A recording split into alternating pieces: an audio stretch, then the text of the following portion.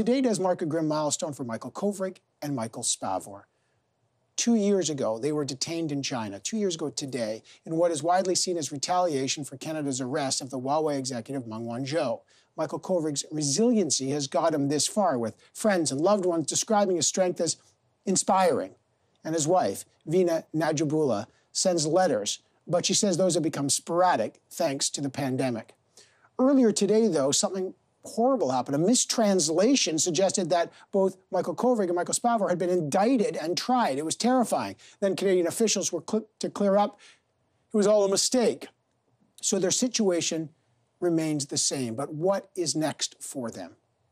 Joining us now is Vina Nadjibulla to talk about her husband, Michael Kovrig, and the situation. Vina, always good to have you back on the program. It is, as we said, a grim milestone, 2 years. It's almost unbelievable that you and I have been talking and you've been waiting for 2 years. What is a day like this for you, 2 years of detention for your husband? Hi, Evan. Thank you so much for having me on the show again. You're absolutely right. This is a challenging day. It has been a grueling 2 years for us, for Michael, for everyone who is working to secure his freedom. It is unbelievable, like you say, that here we are 2 years later, still speaking about him being in detention. None of us would have imagined this was going to be the case. When we last spoke in June, I hoped sincerely that Michael will be home with us by now, and instead he's facing a prospect of his third Christmas alone in isolation in detention. And today was even more difficult because there was a mistranslation that said that both your husband, Michael Kovrig, and Michael Spavor had been both tried and indicted. That proved to be false. I can't imagine what that did to you when you heard that.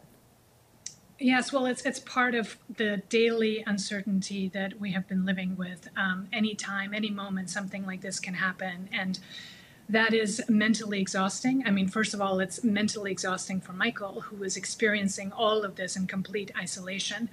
At least out here, we have the support of each other, our family, friends, and are able to cope with news like that. But this morning's news, as you said, proved to be not true, not accurate.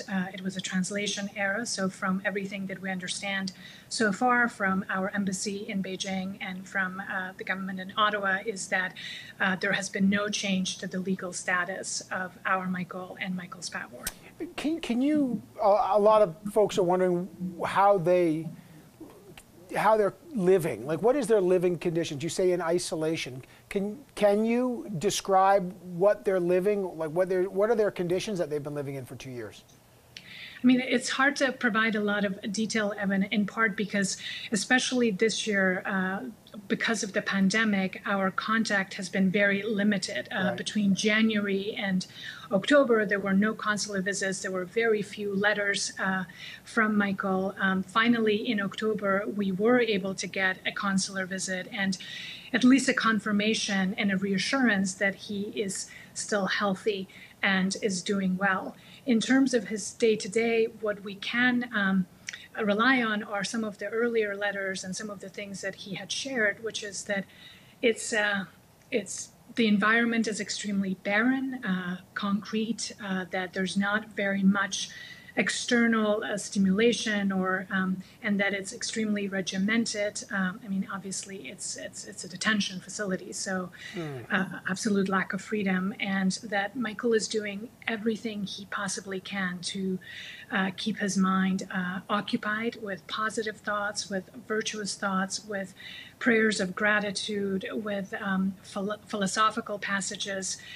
Reading really is kind of the provides him most solace day to day. Like, he essentially says that is right. What gets him through moment to moment is being able to read and have access to books, which we've been advocating for quite a bit as well. And he had finally, first of all, I just want to reiterate, 10 months without a consular visit, 10 yes. months.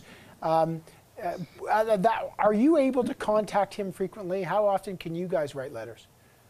So since the beginning of the detention back in December of 2018, we were on this monthly schedule, so monthly consular visits and monthly exchange of letters, but all of that changed because of the pandemic in January. So now the consular visits have resumed. There was one in October, one in November, and we were really relieved. I mean, it was extremely frustrating not to have them for those 10 months, but a great relief when we finally got them.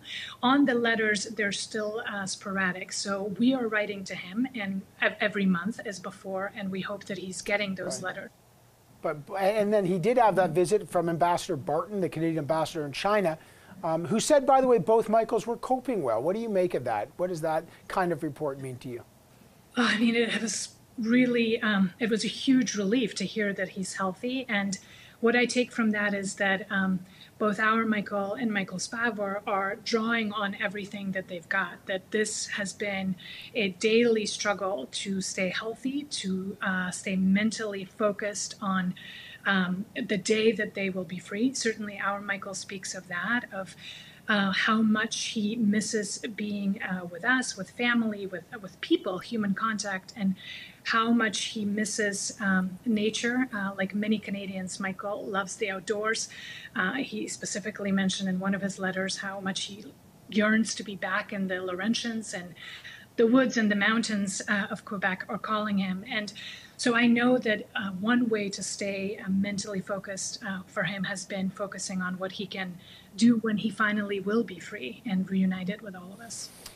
The incoming and impending Biden administration, does that offer any hope? I mean, there's lots of talk that obviously the case of the two Michaels is connected to the Meng Wanzhou, and I appreciate you don't have a lot on that side of the equation, but there's certainly politically, as you know, they've been deeply and profoundly linked. Does the Biden administration offer any hope to pressure China to release the two Michaels?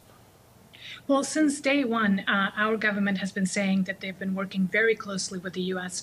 precisely because of that link that you mentioned, Evan, that this whole situation exists in a bigger geopolitical context of U.S.-China competition and the extradition request of Meng Wanzhou. So I have understood that since day one, this has been an issue in not only our relationship with China, but also with the United States, obviously, and that there have been conversations. And I was heartened to see that when the Prime Minister Trudeau, made a phone call to President-elect Biden to congratulate him on his election, that this was one of the issues that they discussed, that it was made clear that for Canadians, securing the release of our Michaels is a key priority. And I certainly am hopeful. I pray that we will be seeing light at the end of the tunnel. It has been 2 years, lots of ups and downs, a lot of commitment and words of reassurance. And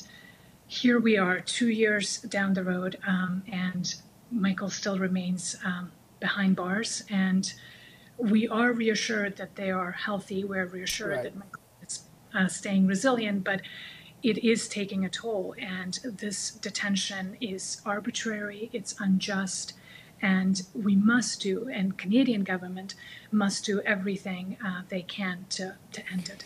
Just before I let you go, I mean, we know the situation with China is very tense, and you got to tread it incredibly carefully because your husband is in detention there. You probably have a lot of worries. I understand the hope. The hope is that they get released. What's your biggest concern right now? Well, every day I worry for Michael's health, particularly mental health.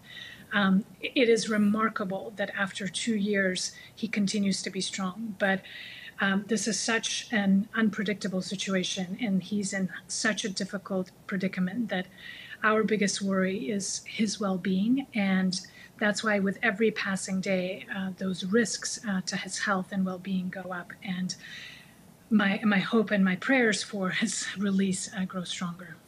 Vina, I enjoy our conversations because they're so passionate and powerful in terms of your advocacy for your husband. I wish we didn't have to have them because I wish he gets released like all Canadians, and you can stop this job that you never wanted to advocate for his freedom. We hope he's safe and healthy, and I really appreciate your courageous advocacy on his behalf and on Michael Spavor's behalf. Thank you so much.